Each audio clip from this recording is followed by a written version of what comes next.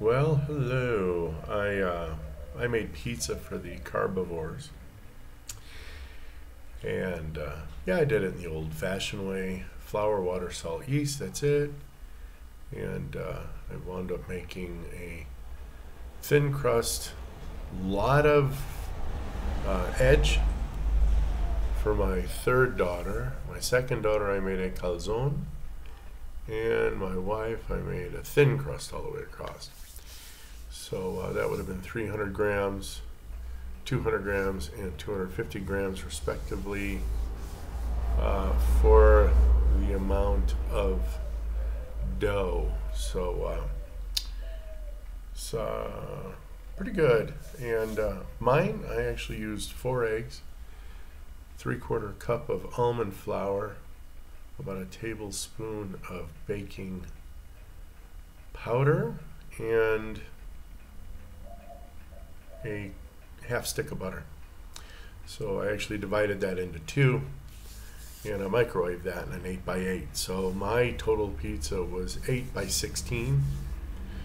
Um, and for all the sauces, I used cream. Jesus, a lot of bleeding noise today. People go home. It's Christmas, for Christ's sake. All right. So I did made a cream sauce with garlic, pepper. I used Parmesan cheese for the saltiness, and add a little bit of Italian spices. On that, I put a bunch of pepperoni, and then instead of actually recooking everything, I actually used a hot plate, and I actually take my mozzarella and I put it on the hot plate, and if you let it brown to almost blacken on the bottom, you can scrape that whole thing off. Molten cheese on the top. You flip it over onto the top, and that's really good. So it winds up cooking obviously the wafer thin pepperoni, and the cheese has this nice crust on the surface.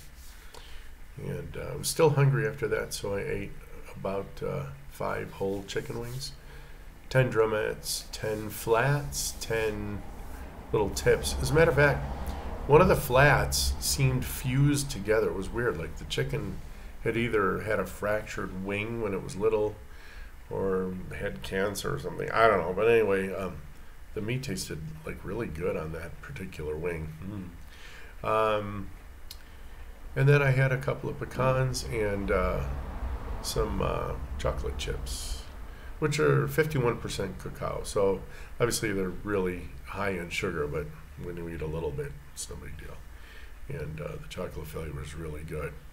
So that's it. That's kind of how I make my pizzas now.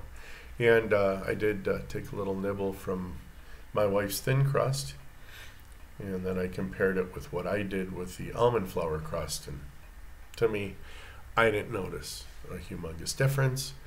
The texture is slightly different. It's a little thicker. Mine's a little thicker and kind of a little crumbly, but it's not irritating. It's a really good workaround if you're trying to cut carbs. So again, had some real good food today. So we'll talk to you guys again tomorrow. Have a good one. Bye.